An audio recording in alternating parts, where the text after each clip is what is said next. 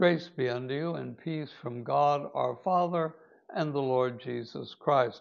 The 12th of April, Friday of the week of Easter 2, J.K. Wilhelm Loehe, 1808-1872. From a letter written to a woman who was focused on her sins.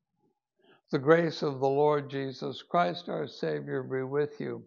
Although I gathered only accidental news of your sufferings in recent months, I still remembered you with your heavy afflictions.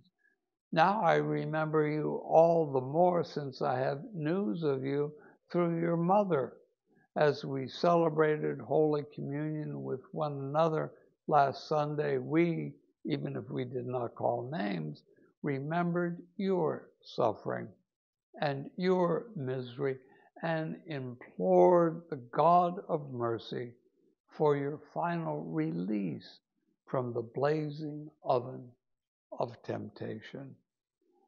And the prayer from Abridged Treasury of prayers from the early 1930s.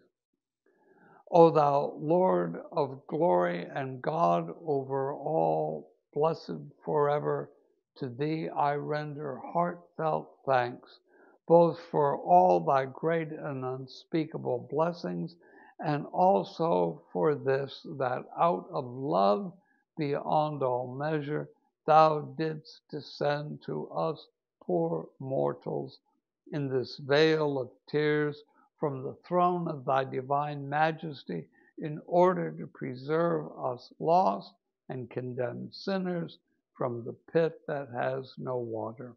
I praise thee, O Jesus, thou King of glory, with all my strength and energies, that thou didst come upon this earth only to this end, to deliver us from our enemies, from sin, death, hell, and the devil, and with thy holy blood to effect an eternal reconciliation between thy heavenly Father and us, and by thy precious merits to regain for us our lost righteousness.